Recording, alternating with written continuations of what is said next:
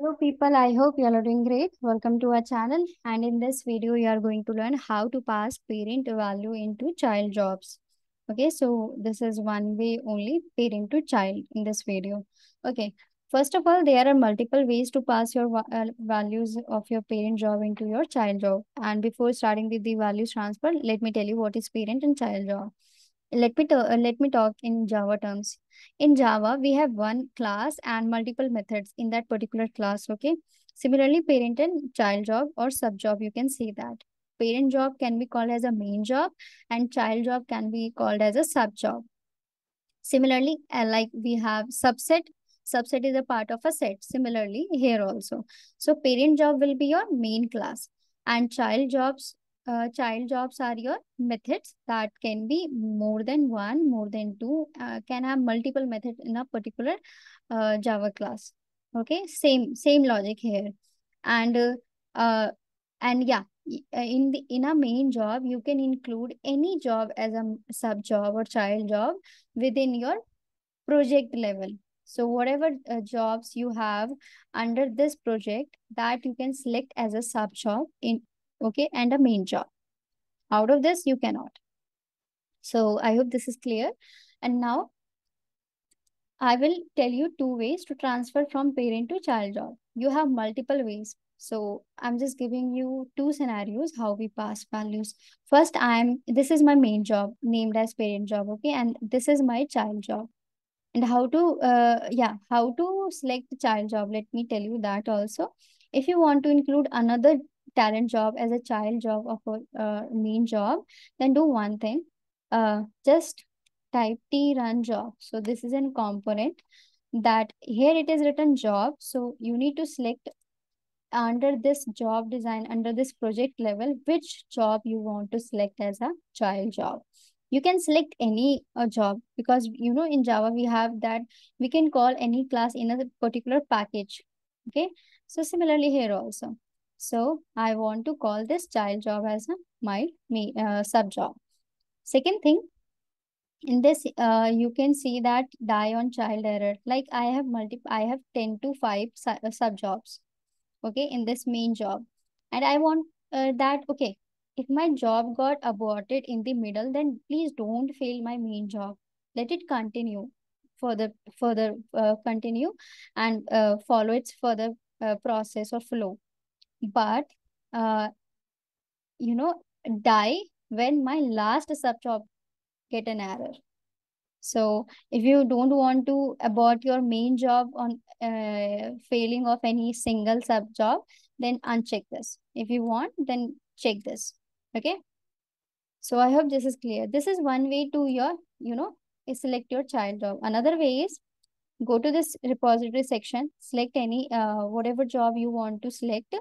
Just click drag and drop in your design workspace. It will automatically select as a child job, because you can see that this is a tRunJob component. Okay, so this is the another way. Now, let us see how to pass value. So I will tell you two ways, and let me show you what is my child job. So basically in child job, I'm just fetching data from my MySQL and saving it to a file. And in file name, I have used two context variable, that is my file path and current date. So my file will be saving in a particular directory, and directory should be dynamic. Like this week, some other file, next week, another file. So that's why I pass the value in context variable. Similarly, date, because date will be dynamic and it run daily.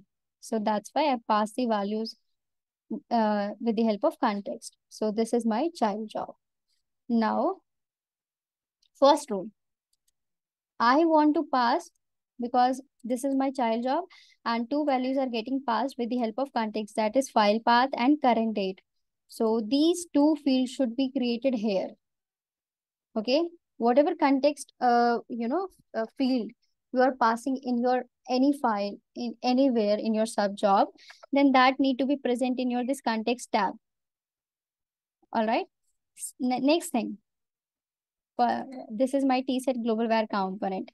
Same thing which I'm going to pass in my sub job, that is file path and job date. I have created a variable name here and pass their values. So values path I have decided, and data is this one. We will make it dynamic, don't worry. Right now my file path is this one. So when I will run this job, it will take this. If I will change the value of this file path, then my location will be different. So changing in my main job will reflect changes in my all other sub jobs. So this is the main advantage of passing value from parent to child. You don't need to, change in every particular sub job. So just one time change and it will impact all the sub jobs. Next thing. So whatever value you want to use as a context, that should be present in your sub job level also and your parent level also. Now click that particular sub job in which you want to transfer the data and check this checkbox, transmit whole context. Okay. And this is context parameter. There are two columns. One is parameter, second one is value. So parameter here, this is pick list value. If you will click on plus, then you will reflect two fields. And these are those fields that were created in your this particular sub job level. So in this particular sub job level, I have these two fields. So that field values only will get reflected here. All right. So I will first select file path. Okay. Hold on. Now second, I want to pass my current date. Correct. So these are the context variables that is of my sub child job, not parent job. Now values are transferred from parent. So what values I want to transfer?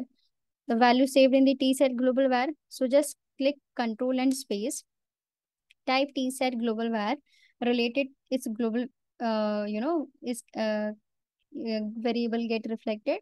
So I want to pass file path in this value and current job date in this one. Okay. So value should be transferred in the correct field only. So if I pass job date in file path and current date in this values, just reverse of this. So your file will get wrong name. That's why. All right. Now I will run it. Let's see. Right now, what directory I have chosen file path as a output. Let's just see there is any file or not. Yeah, there is. So let me delete this and I will run it. So in my output, my file should be present there with the same date which I provided in the variable of set global var component. So this is the one way. So my job got completed. If you will see, okay means that everything was okay at the component.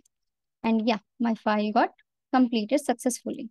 Now, suppose tomorrow my clients want that, okay, this location is full, now change the directory. And you have 50 sub jobs. Suppose you have 50 sub jobs in your that main job. Will you go change your location manually in every sub job? No, na. So what will we do? We will just change in the main job and it will reflect the changes in all the other jobs. So that's why this is the, this is the advantage of your passing from parent to child. Now, second thing,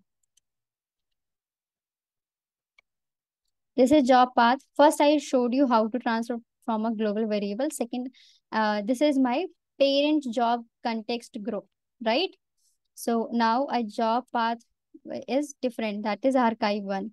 And date, I will select as 7778 because this should be different.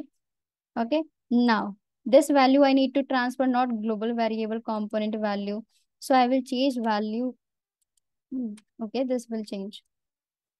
So context, because that is a part of context. So context dot job path in the file path, and context dot dt. So date will be passed in this current date. See, if you will change your this context variable, then it will reflect there also. Okay, see, it is showing you yellow because that is not matching. So see, reflect, changes reflected. That's why this is the fields populating from your child job level. And this is the value that we are transferring from parent level. So my values got transferred. Now I will just run the job and new file will be created in this particular archive folder. So there are multiple way to transfer. This is the basic two ways, like context and the global variable.